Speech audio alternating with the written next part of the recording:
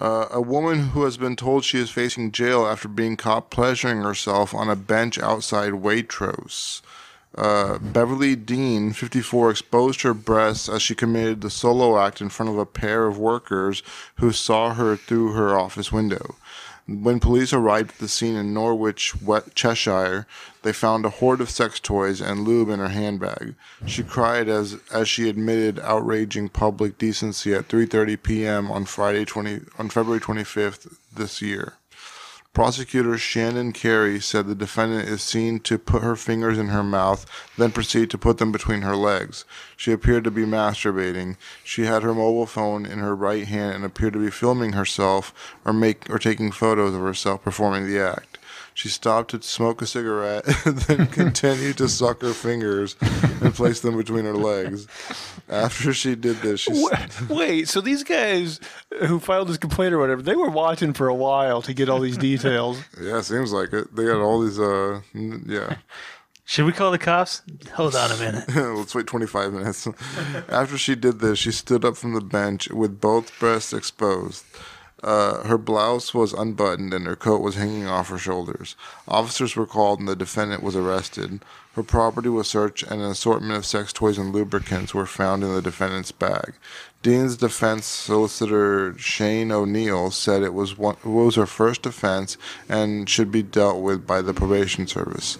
He said, "We need to know what is happening within her life as she is getting to an age of committing this offense."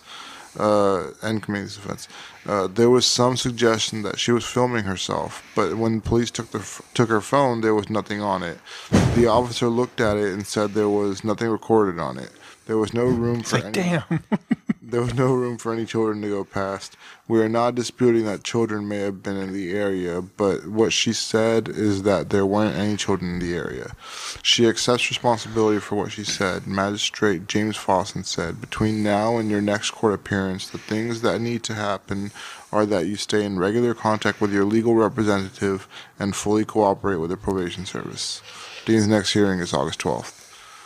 I mean, come on. I mean, she was inside the office. That should be fine, right? I think looks has something to do with it. Is that her? Yeah, if she was like 20 or something, then maybe it's something she's been doing, for a while, and like she finally passed that barrier. Like, nah, she's too old. But these like peeping toms, did they? I picture them with one of those like little like flip notebooks like reporters have, and they're like taking notes. Oh, she wetted her fingers, then she had to smoke. 922, wetted her fingers again, that kind of thing. I mean, I don't know. This seems like really conservative. I mean, she was in our office. I don't know. I don't know how exposed her office is to the world, but you know what's crazy is there's like certain countries, I think in Europe, where they don't even have like public decency laws, and they'll even like some people like screw in the streets and stuff occasionally. Yeah, like Amsterdam, you can just like fuck on top of your car or whatever. That seems so crazy, but I mean, I guess that's better than having all these like stodgy laws like this. Yeah. Yeah, I mean, pretty much anything you can become desensitized to, so I don't know if I really care. Like, I'm not dying to see it. Like, I walked up on an old guy taking a shit one day. I was like, I didn't need to see that, but, I guess he had an emergency. I mean, yeah, it's just, I don't know. It's really, I don't know. It's just bizarre. I feel like this lady is like being publicly shamed for no real reason.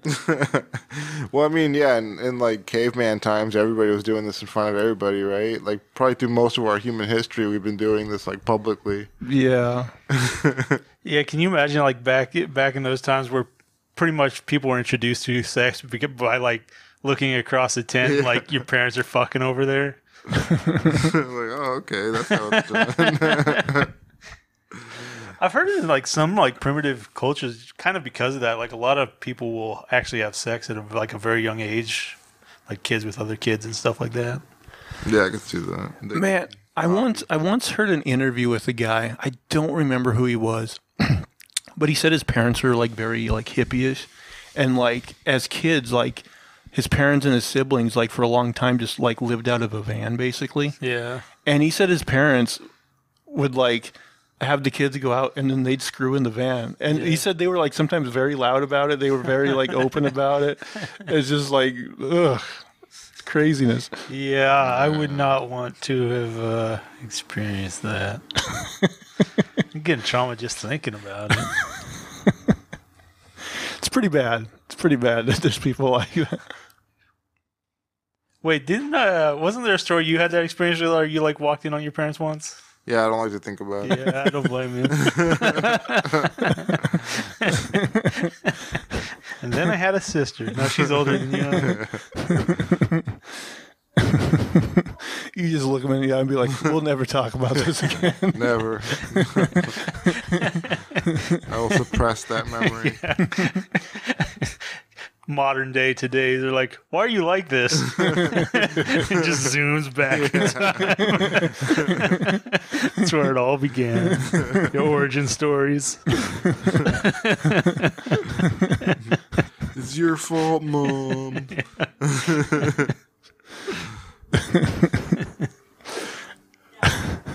It reminds me of that Simpsons where like he has that repressed memory of like Smithers' father dying or whatever, but it sets him off and he's just like, ah, and he's like screams for like a week straight. I don't remember that one. It's pretty funny.